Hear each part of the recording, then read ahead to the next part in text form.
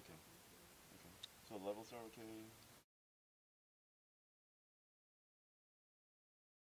This week in Salzburg we have been discussing various definitions of social protection, and I think it is wrong to confine it to a narrow set of social assistance policies.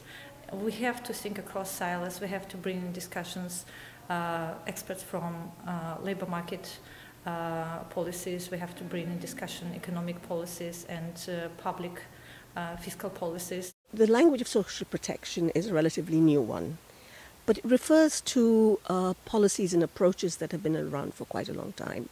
You know, in Europe and America, it's been talked about in terms of social insurance.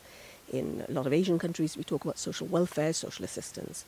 But what holds these different policies together is that they are an attempt to address questions of both poverty and insecurity.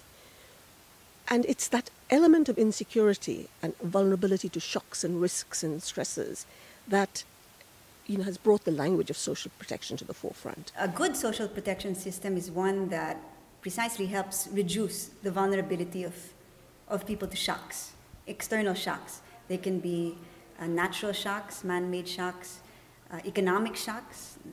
Especially now we're so interconnected. Something that happens in Japan affects the Philippines.